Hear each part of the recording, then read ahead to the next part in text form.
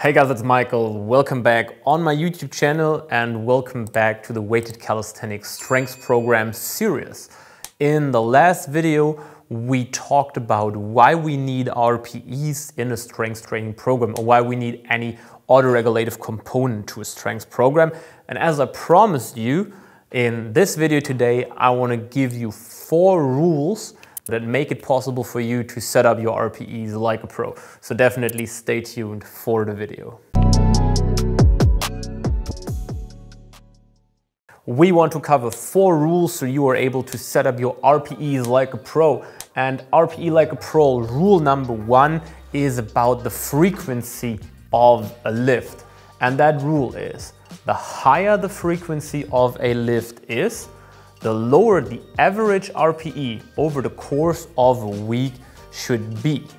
And why is that? Because you want to make sure that you arrive trained, but not fatigued in the next session. And the more sessions you have, the lower this RPE average over the course of a week needs to be, because otherwise you will arrive fatigued and not trained in your next session, because the higher the frequency, the less recovery you have in between your sessions. And if you remember the SRA curves, the higher the stimulus is, so the higher the RPE, the longer the recovery time takes to really reach that adaptation state with the higher performance. If you haven't seen that video, definitely make sure to go back to it. Wouldn't let you leave without an example, of course. We have frequency of 1 here, frequency of 2 here, and frequency of 3 here. And now, random examples, so don't focus too much on these numbers. Just want to give you an impression how this works. If I train a certain lift, as we always use the dips, let's also use the dip here. Once a week, we can go pretty intense. So you can give it like an RPE 9, train very, very close to failure here. If you add that lift another time, so you're training it 2 times a week, you need to make sure that the first session or the second, depending on your order, is not too heavy, because you have now half the time to recover. So RPE 8 and also RPE 8 in the second session, giving you an average over the course of a week of 8. And this has a higher probability to make sure that you really have enough recovery time to achieve adaptation and not to have a decrease in performance. If we're adding a third session, we want to lower that average even lower. So you can have like first session, RPE 7 in average, second session, maybe an RPE 8, because that is your heavy session, you want to get a good stimulus in. And that third session, because you're pretty fatigued from those 2, needs to be much lighter, because you want to be trained but not fatigued then if you go into the next week and you want to start here.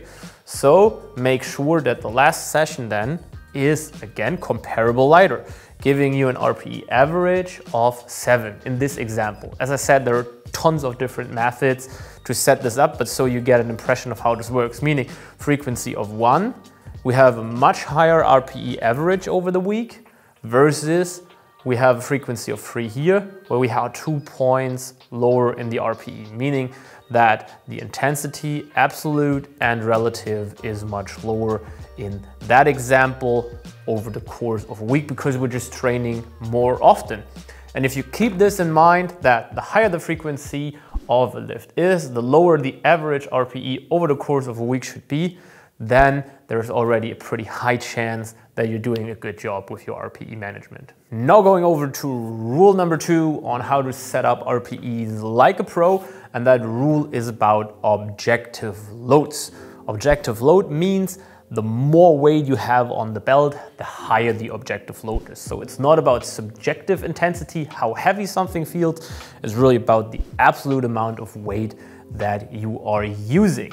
And this rule is, the higher the objective loads are, the lower the average RPE over the course of a block should be. Remember, in rule number 1, we talked about a week. Now we're talking about a block. For the upcoming example, we use a block length of 5, but this can differ for you. Let's take a look to understand the rule at 2 different objective loads, and as always, we're using the dip example, and we have 2 different top sets here. Example number 1, we're having a top set of 6 repetitions. And in example number 2, we have a top set of 2 repetitions. If you're using 2 repetitions, you are having a much higher objective load versus 6 repetitions. So there's just more amount of weight on the belt when dipping. And if we want to really use rule number 2 here, that means with 6 reps, we can have a higher RPE average over the course of block versus 2 reps. And how you can make that work. Example, top set 6 repetition. We start in week 1, moderate intensity, RPE 7. We make a small jump, RPE 7.5, another small jump to RPE 8, and a bigger jump to RPE 9 in the heaviest week, week 4. And we're going over to a deload, average, roughly RPE 8. 2 repetitions, higher objective loads means we're starting lower. RPE 5.5, week 2, 6, week 3, 7, bigger jump to week number 4, RPE 8.5, having an average of 7. And why are we having smaller jumps followed by bigger jumps? Because we want to reduce the risk of failing a lift. We always want to make sure that we arrive trained here, but not too fatigued. So you want to have peak performance by the end of the block, because here you want to move the highest objective load.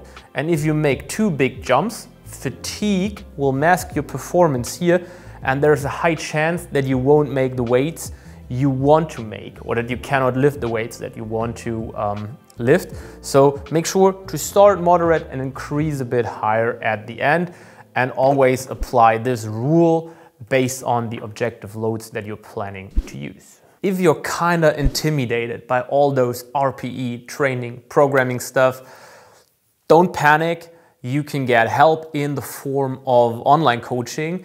Just schedule your free consulting call for our online coaching, and we can help you to really set up a program that includes all of this, that makes it possible for you to really progress sustainable, progress as injury-free as possible, and to really achieve peak performance on competition day or on your private mock meet whenever you need it. So definitely make sure to check out our online coaching offers for that. Rule number 3, to use RPEs like a pro, is about programming assistance.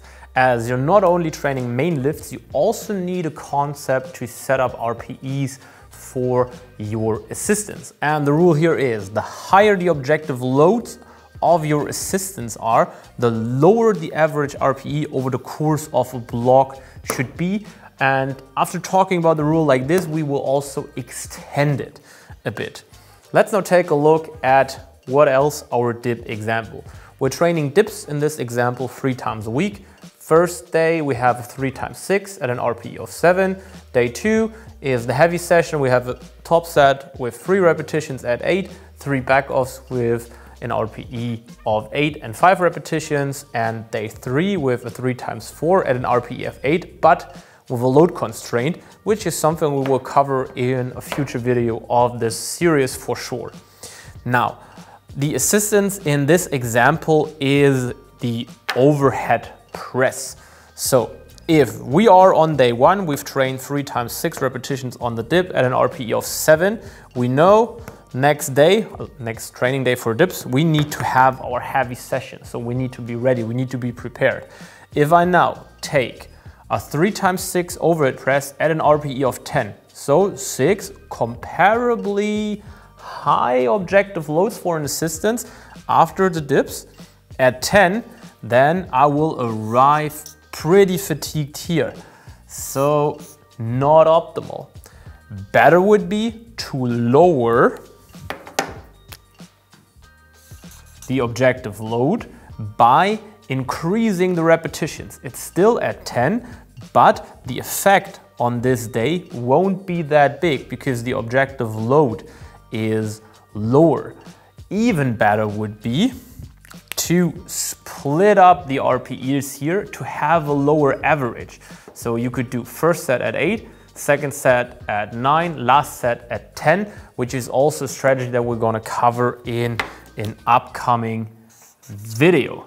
So we can play around with the objective loads, or what we can do is we can lower the RPEs if we have a reasonable argument for using higher objective loads.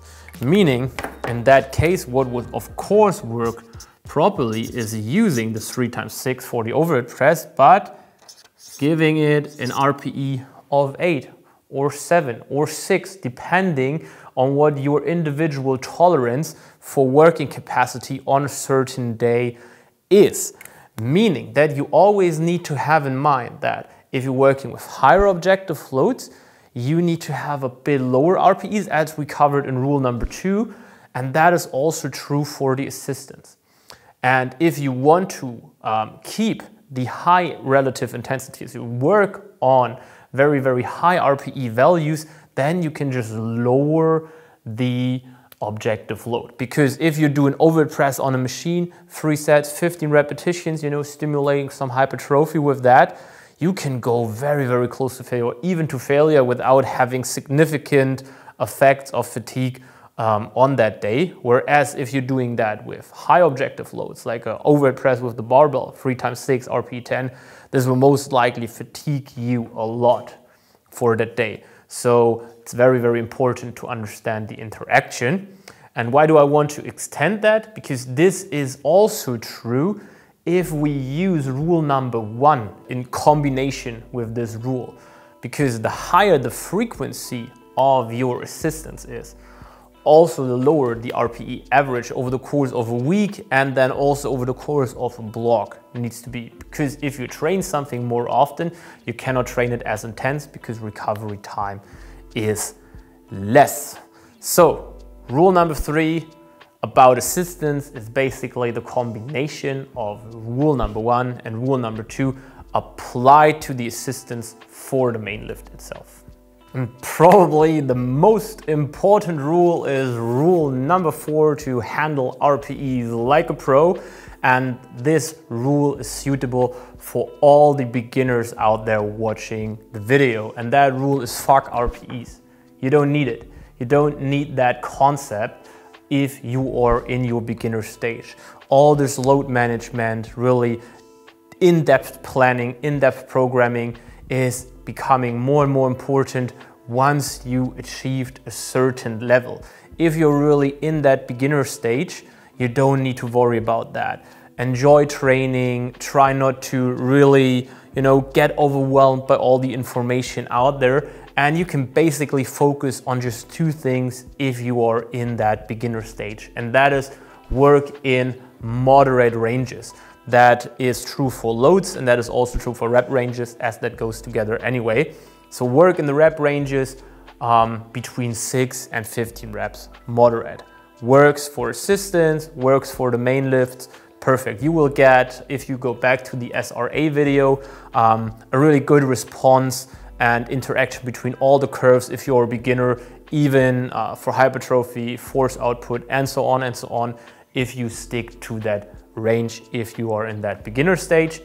And second thing is, don't worry too much about the RPEs in regards of the relative intensity, because just train to technical failure. So take a look at your training and see, when is the speed of the rep decreasing? When do I use compensation movements? When is my form reaching a point that is not okay anymore?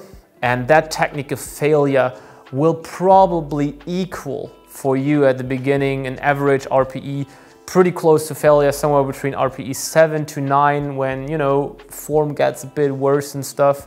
So those 2 things here, if you consider those, that will be totally sufficient, because all the other stuff is for the advanced athletes.